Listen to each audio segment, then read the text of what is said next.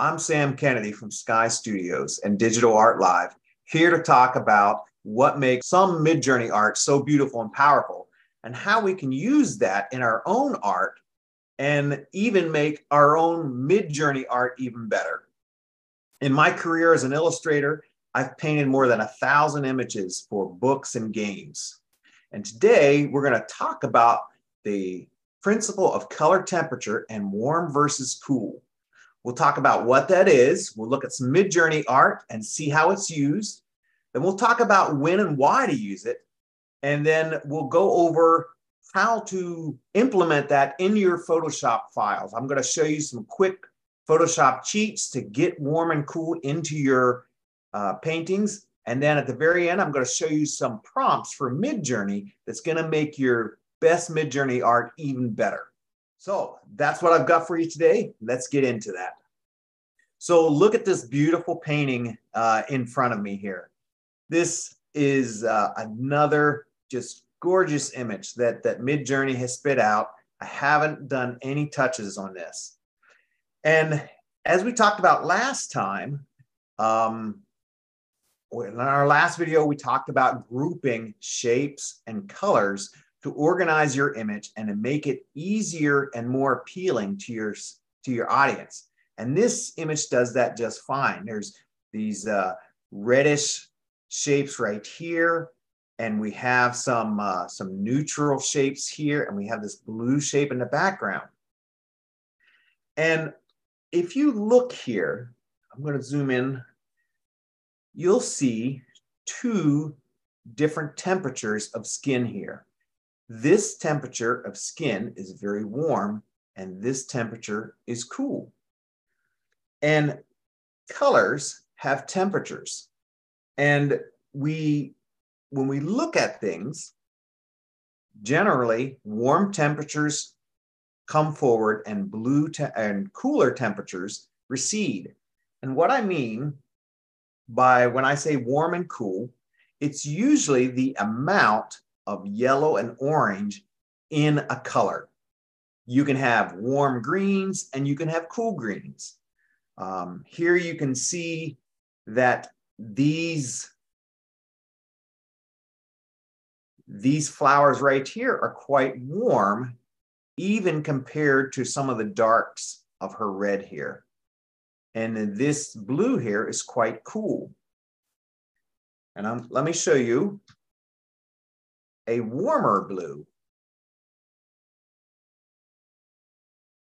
So here is another just gorgeous image that's really using warm versus cool quite well. This is a very warm, lots of yellow in here. And it's falling on her skin. And they've added almost a blue half of the painting here. And this is a rather warm blue, but it's still cooler than this warm area right here. So not only can color temperature and warm versus cool be used to separate items from a background or items from a foreground, it can also be a color scheme. When in this image, it uses blues versus orange as the predominant color scheme. All right, let me show you some more. So you may have an image like this that has conflict between a cool background and a warm foreground, and that creates a nice and appealing conflict. But you can also have images that are predominantly warm. Here is an example of that. This is all warm. Okay. It's all within the realm of orange and yellow. And relatively speaking, this is a rather cool color here compared to the warm back here. So a cool color does not have to be blue. It just has to have less orange and yellow than what's next to it. So this has less orange and yellow than this over here. And then here is a predominantly cool image, even though it has skin and flowers in, just like the last one, it's predominantly cool. And whether our images are predominantly warm or predominantly cool or a mix, it's going to have an emotional reaction within the viewer. And oftentimes in cinema and animation, if you're going to have a sad scene, you'll have very cool colors. Or if you're going to have a warm home scene, you'll have very warm colors because those colors affect us.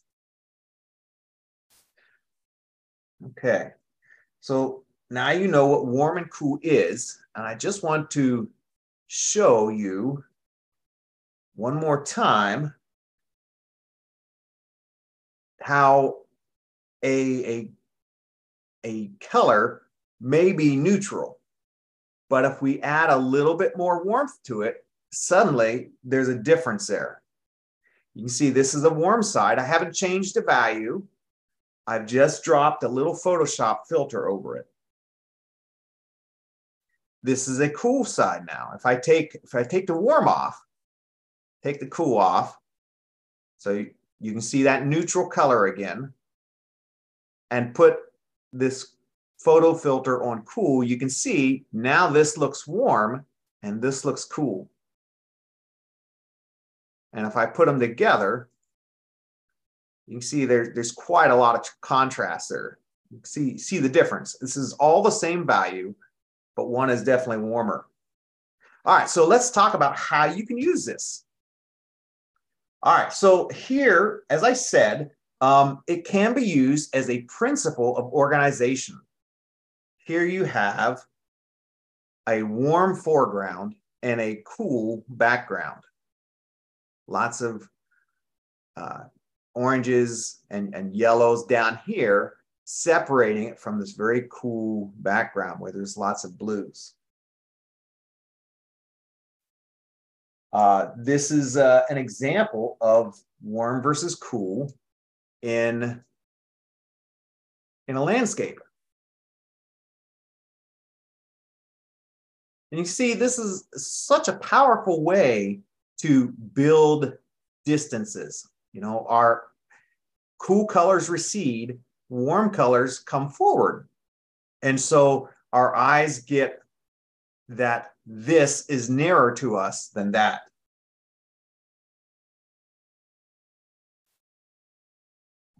So here is one more example.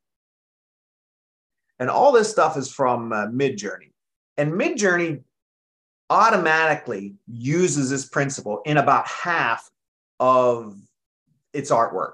And I would say that's about what I've seen in my own work in Midjourney. I've seen it used about halfway. Something strong, some strong representation of warm versus cool.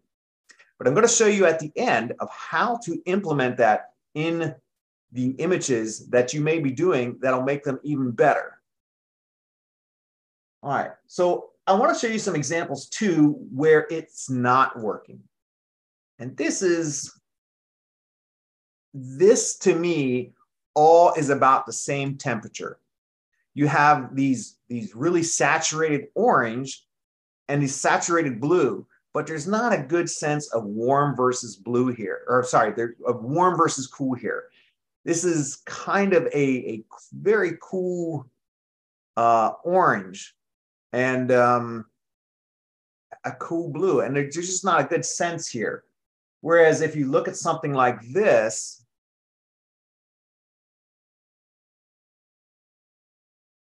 kind of see this background here is rather cool. It's less saturated, and even though there's pinks and blues back here, they're rather cool, lots of grays, as opposed to this, which has more warms in it, and even this blue is warmer than this back here, or that's how we perceive it. And Midjourney does such a great job at this that we want to learn how to use this in our own work. So let me pull up a book cover that I did some time ago, and let's take a look at this. So, and this is an old book cover. So don't be too harsh on me. And I'm going to show you now a very quick Photoshop technique to really kind of drop in warms and cools. So one way I like to do it is to go to color balance and just go warmer and redder in the midtones. In the highlights, go much yellower. And then in the shadows, go bluer. Maybe add some purple in there and maybe even some cyan. And you can see this is automatically warming up my painting. Now, you may have to mask out some of what you're doing so that you're creating that contrast. So here is that same color balance layer added in with a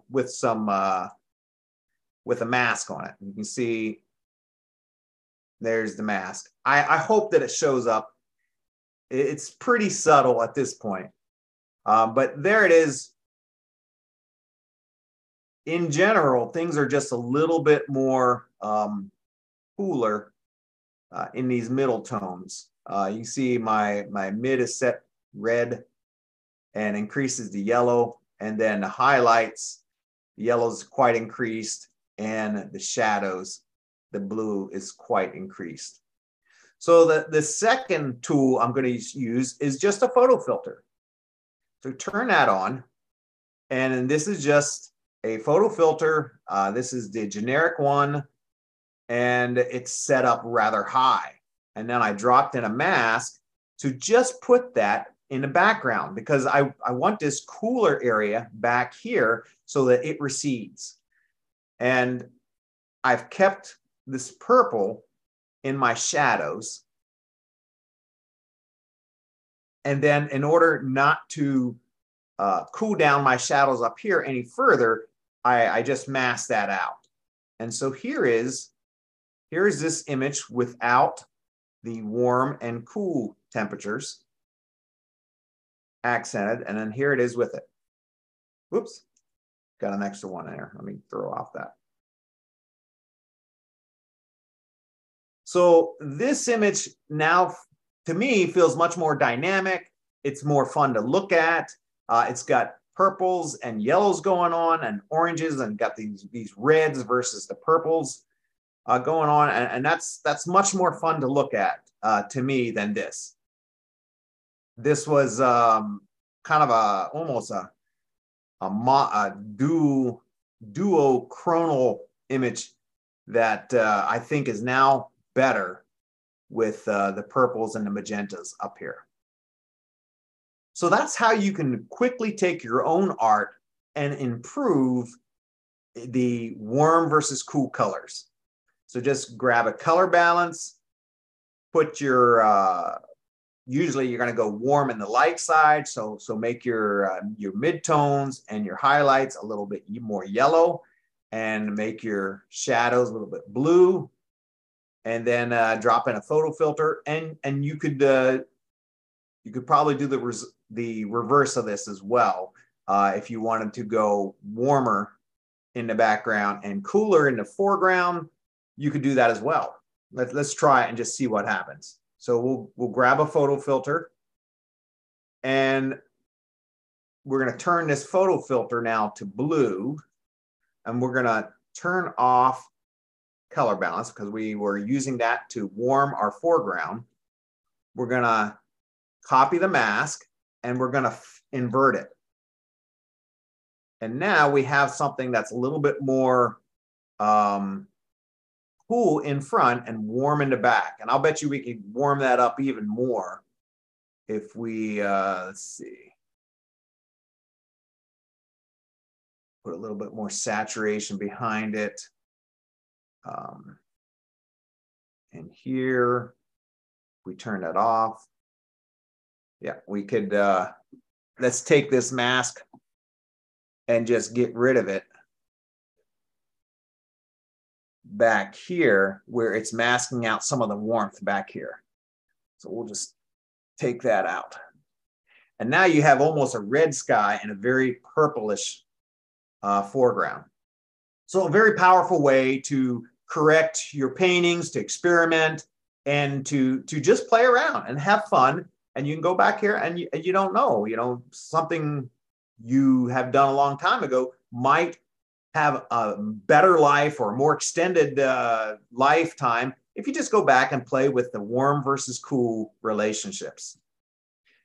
Okay, so how do we use this in Midjourney? Like I said, Midjourney uses warm versus cool in what I've seen about 50% of what it does. You can see very, very clearly here that the warm green grass in the foreground and the warm trees. And then obviously from the atmospheric perspective, it's cooling off as it goes away. Okay, so it uses that automatically. Sometimes it doesn't, though. Sometimes in this image, there's almost no variation in color temperature. This is a kind of cool gray image. You do have some yellows here, but it's not a orangish yellow. It's a rather cool yellow. And so just about everything here is cool. So it doesn't always use that. So how can we tell Midjourney to use warm versus cool? And the answer is to just type in warm light, cool shadows. Let me show you what I mean. So here's a good picture of a dragon. Very nice. It's a beautiful image. And but I wanted to play around with this idea of warm versus cool. So here's what I came up with next. Okay. All of a sudden, it's got these very orange areas versus these very cool areas down here. You can see this is quite cool compared to this orange back here. Okay. So warm light and cool shadows. And you can also play around with something like an orange light and purple shadows. Sometimes I'll try that. Sometimes I'll even weight that prompt and give it a little bit more prominence. You can also change where it is in the prompt. But I find that warm light versus cool light or orange light versus purple shadows, it works really, really well. Let's look at some other examples of how you might want to use this. We'll do one more dragon. So like I said, Midjourney uses warm versus cool about half the time. And this is without the prompt. And then this is the same prompt with the warm light and cool shadows. Okay, so very lovely rendering. And it's not that this is bad. It's not that there's not a place for this. But this is more eye-catching, more eye-popping. This is more cover art-esque or splash page-esque. Okay. So let's look at some more realistic ways that you might be able to use this. And realistic, I mean when doing realism things. So this is a prompt that does not have it. And here is the image of the same prompt with it. Okay, so this is just more cinematic. It's more powerful. And it's a little bit more eye-catching. So again, it's just warm light versus cool light. And the prompt is warm light, cool shadows, or orange light and purple shadows, or blue shadows. You can even try something like orange, yellow, and blue color scheme, and it will try to accommodate those colors. All right, and we'll do one more, maybe two more. So this is an example. I think this is a vampire elf. Is what this is. Here it is without it, and here it is with it. Again, both have. This is actually a little bit better design, I think. And you may not always want this warm versus cool. This is there's a different emotional response here than here. And if this is the emotional response you want, this is a better image. Let's take a look at one last one. This is the same prompt, vampire elf. Here it is without, and there it is with. Okay, so we've covered what the color temperature is. It's the amount of orange and yellow in the color.